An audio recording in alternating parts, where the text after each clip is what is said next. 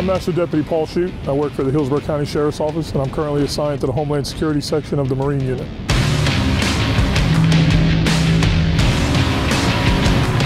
The Sheriff's Office here in Tampa Bay plays a big part in Homeland Security. We're responsible for all the waterborne security associated with Port Tampa Bay, all of the high-hazard cargo and high-value assets that come and go through the port and transit from downtown in Port Tampa Bay to the open Gulf of Mexico.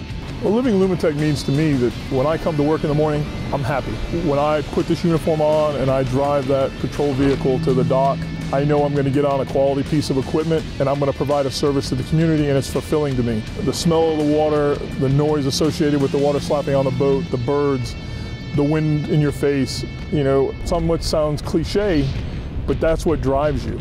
I get here to the dock and you just feel it. You get on the boat and you feel one with the machine. You know you're ready to handle whatever task is put upon you for that day. It brings me to my happy place. Everyone has one, and I'm blessed to be able to come to mine every morning.